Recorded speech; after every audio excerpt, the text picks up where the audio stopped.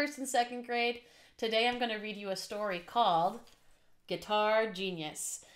This is the story of Les Paul, who was the person that invented the electric guitar. It's really, really cool. And the story takes you all the way to when he was a little boy and he was making inventions in this house. Just like when you guys made your own instruments, he was doing the same thing, and then he went on and invented the electric guitar. It's really, really interesting, and I hope that you'll enjoy some of the music that I put in the story as well. Okay, enjoy the story. Guitar Genius by Kim Tomczyk, illustrated by Brett Hellquist. How Les Paul engineered the solid body electric guitar and rocked the world.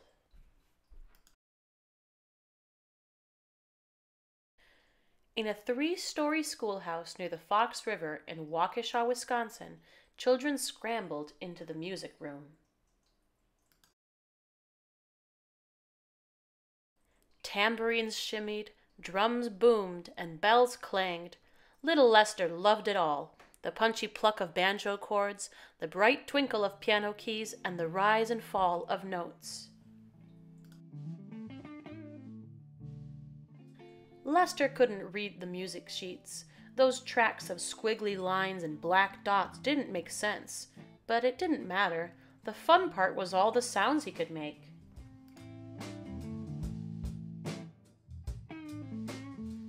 At his after-school piano lesson, his teacher sighed and pinned a note to his shirt. He skipped all the way home. "What does it say?" he asked, grinning from freckle to freckle. "Well," Lester's mother said gently, "it says you'll never be musical." Lester's shoulders sank. His mother tore the paper up into tiny pieces. "You are going to be great." "Really?" "You can do anything you put your mind to." Lester thought about that. He did a lot of thinking. One day, while he was stuffing newspapers for his paper route, his buddy Harry showed up wrapping wire around an empty oatmeal can. "What are you doing, Harry?" "I'm building a crystal radio set."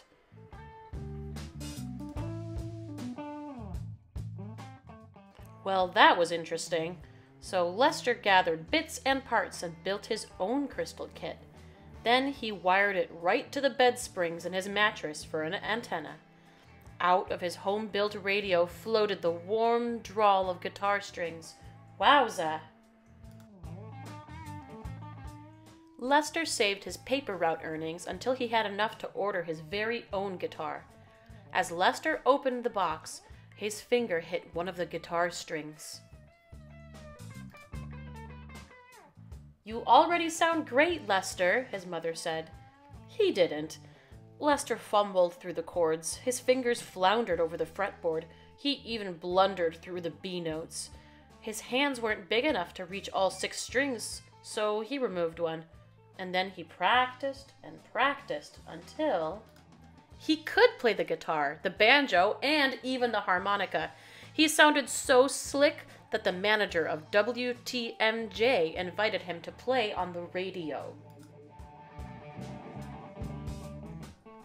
"Mister," his mother said, "you don't know how good that sounds. I wish you could hear it like we do when you play on the radio." Lester wished that too, but he didn't own a recording device. It was the 1920s. Nobody he knew owned that sort of gadget, but that was okay. If he didn't have a recording device, he'd build one. He scrutinized the family's newfangled gizmos, tinkering in his mother's living room and his father's garage. And then he took everything apart. Things like the phonograph, the player piano, the telephone, and the radio. "Ma," his big brother hollered, "the kid's at it again." "Leave him alone, Ralph," his mother said. "He's just trying to learn."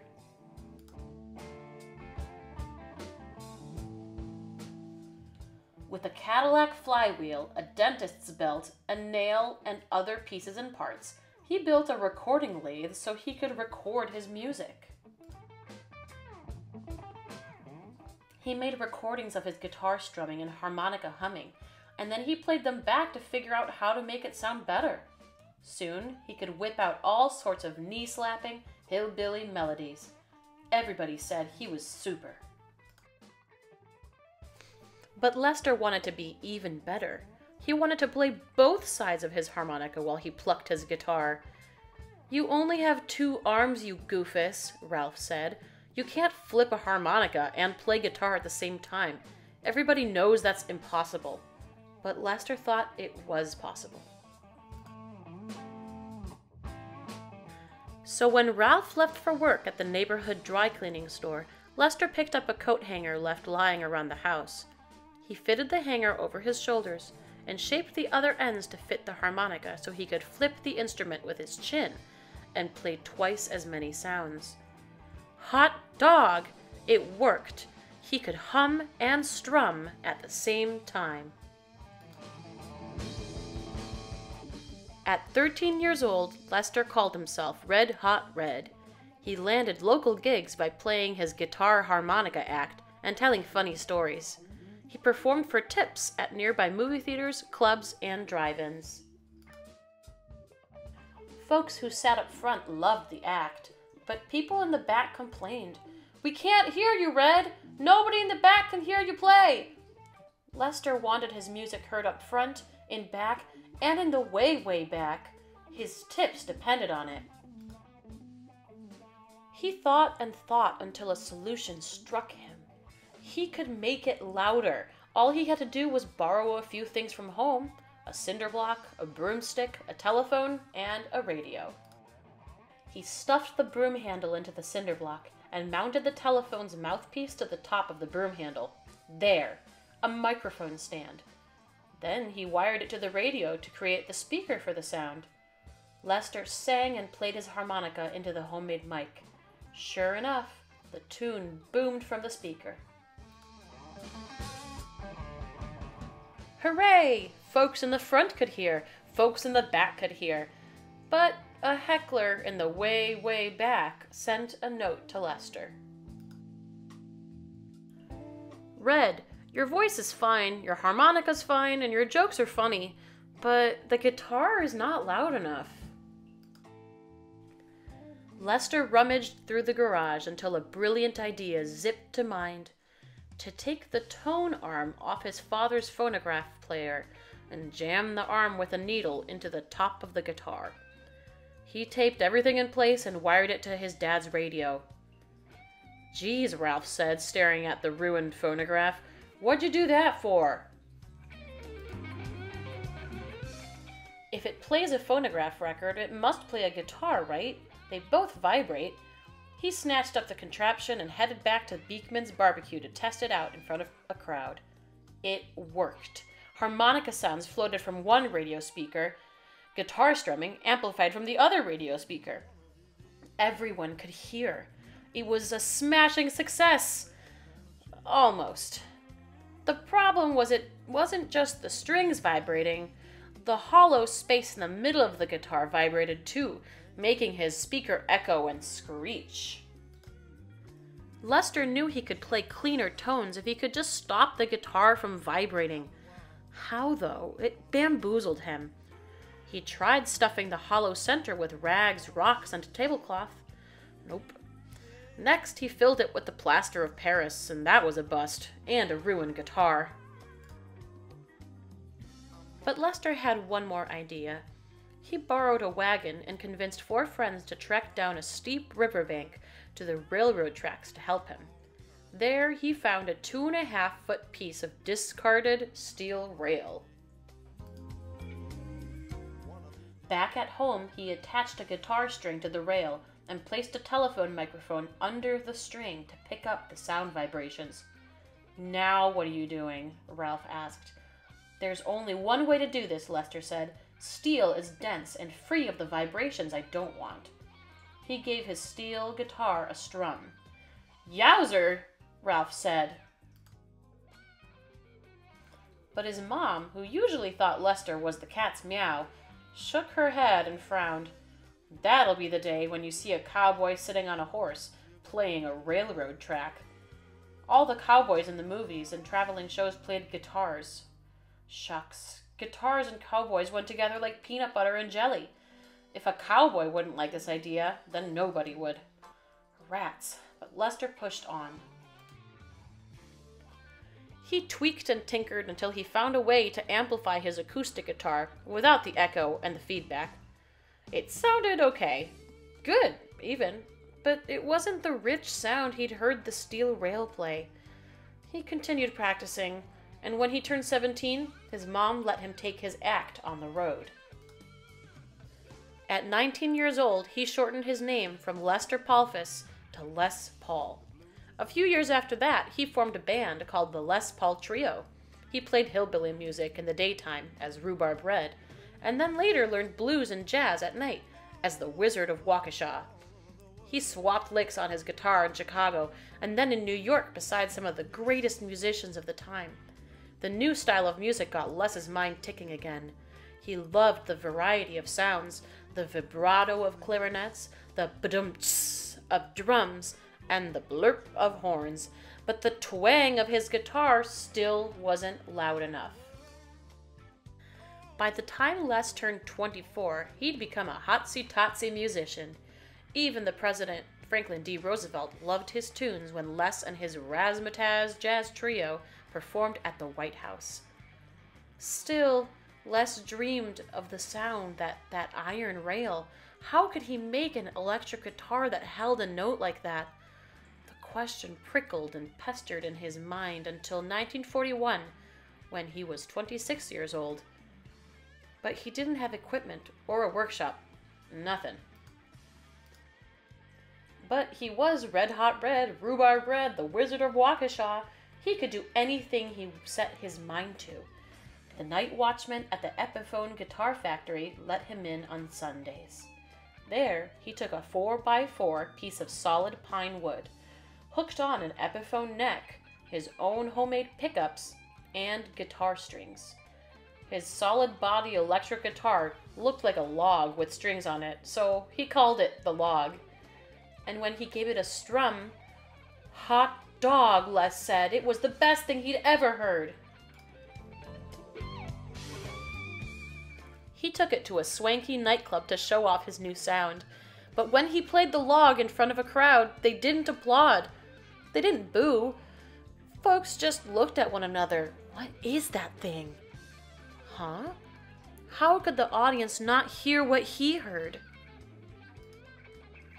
But Les's shoulders didn't sink, his eyes didn't get stingy, and he did not give up. Maybe the audience hears with its eyes. So Les returned to the Epiphone factory and told the watchman, "Everyone's confused. They don't know it's a guitar." But it wasn't a regular guitar. It was a solid body electric guitar. It purred, it hummed, it twanged in all the right places. And finally, the sound he dreamed of had come alive. The crowd went wild. No matter what anyone told Les, he never stopped working on all kinds of sound. His hard work earned him a place in the Rock and Roll Hall of Fame, the Grammy Hall of Fame, and many other halls of fame. He received the Trustees Award from the National Academy of Recording Arts and Sciences.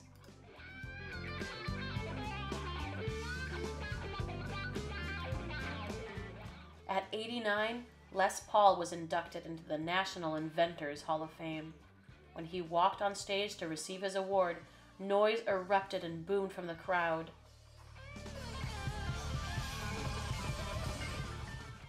Hot dog, Les thought. The end.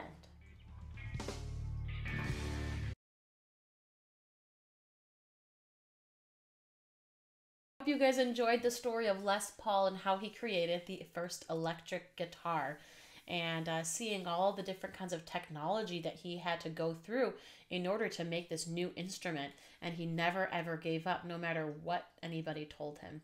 I love that story. There was one part of the book that I thought was super interesting.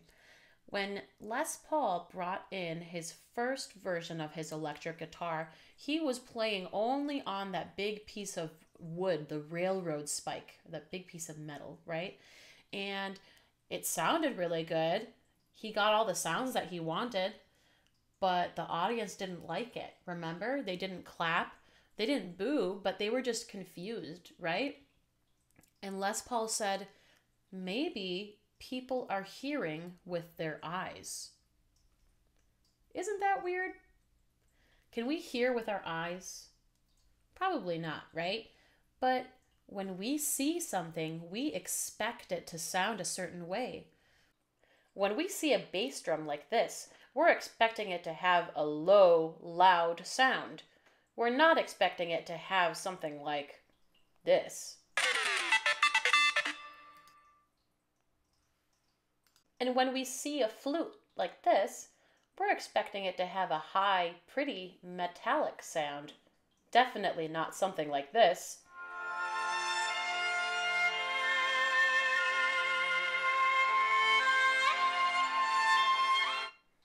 Yes, the way that we see things really does change how we hear it, right? And Les Paul knew that because when he saw that people were confused about him playing that railroad spike with a guitar string on it, even though it sounded really good, they were confused because they were looking at a piece of metal. They needed to see that it was an instrument. So that's why he went home and he made it into something that looks more like a normal guitar. So, no homework this week. If you want to keep playing around with Chrome Music Lab, you can. But next week we'll get back to that. And I hope that you enjoyed today's music lesson. Everybody say hello and goodbye to Bongo. Bye-bye. Have a nice week. Bye.